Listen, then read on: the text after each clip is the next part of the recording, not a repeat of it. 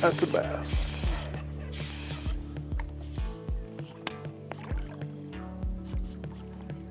Got a little one on the swim jig. Little river bass. We've switched up and kind of been swimming a jig a little bit more around some of this cover. We've got some cattails here you can see floating on the surface. And we're out here in the springtime on the river, and we're really starting to get some consistently warm days, and these shallows are really heating up. And that's kind of when these flats become a bigger player on the river. We got 60-degree temperatures back here, and those fish are really starting to kind of get up shallow, and cover them a little more ground and see if we can't get some bites on that.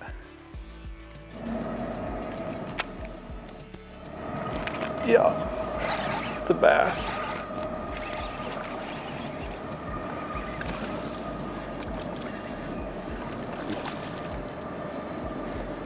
He's not real big.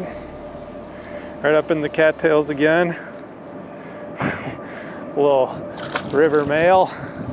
In the springtime, cover a little bit more water once it warms up. Kind of we're got 60, 62 degree water temps, and they're not spawning yet, but they're starting to creep up on these shallower flats and some of the dead grass and cattails that are left over from last year. And one good way to cover water is with a swim jig. Using an all-terrain swim jig right now, and just kind of twitching along through the old grass, covering water. You know, you can certainly slow down and fish this stuff and catch some fish. Oh, there's a pike. But, you know, speeding up with a swim jig allows you to cover a little bit more water. And this applies to rivers, lakes, reservoirs. They get up on these shallow flats when that water starts to really warm up. And a swim jig is a really good way, really good natural way to cover some ground. So we got a gator here, but we're after some largemouth today, but we'll take a little action. So for my trailer setup, I use a handful of trailers. There's the one I've been using today is a Reaction Innovations Spicy Beaver. It's got a pretty big kicking action to it. I like to use that when there's a little bit more dinge in the water. I also will throw like a skinny dipper at times, little paddle tail. On our natural lakes, when it's clear water, I like a really subtle grub.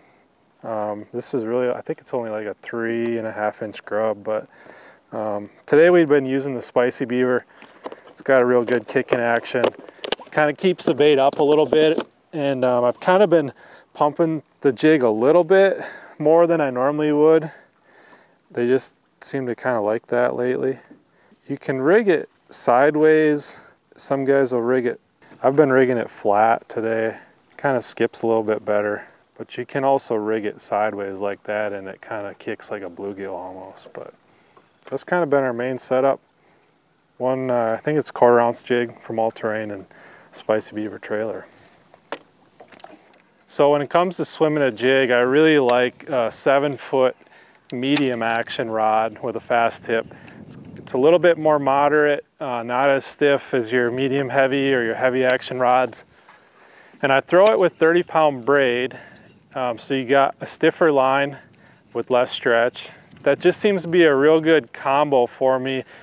The medium action rod gives a little bit more, and then you can kind of make up for the give and get right to the fish on a hook set with that braid.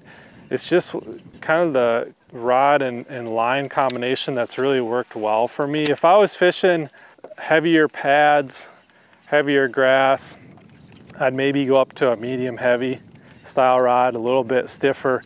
It'll help you get them out of that thicker stuff.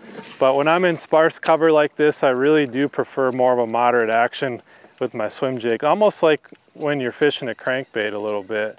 I just think it allows them to get that bait a little bit better, and I tend not to miss nearly as many fish with that medium action rod. It really loads up nicely when you get a strike, and I definitely don't tend to miss nearly as many.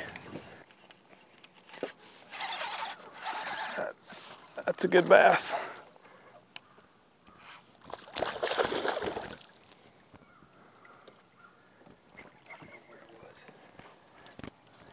Got a pretty good largie. He was right on the edge of the dead cattails there, just swimming that swim jig. He was right off the edge. We're kind of on a little point here. We got kind of a big basin out here in front of us. Good old largemouth. Just moving up here. Starting to stage for the spawn in a couple weeks. It's a good chunky fish. That was fun. Swimming a jig in the spring can be pretty killer. We timed it right today. We got high sun, we got a little breeze. These shallows are really warming up right now. We're focusing on some of this dead grass that holds heat this time of year. It's kind of up on the shallow flat. These largemouth are moving up from where they were wintering and kind of creeping up there. We got 60-degree water temp right now this afternoon. And swimming a jig, covering some water can be really killer in the springtime.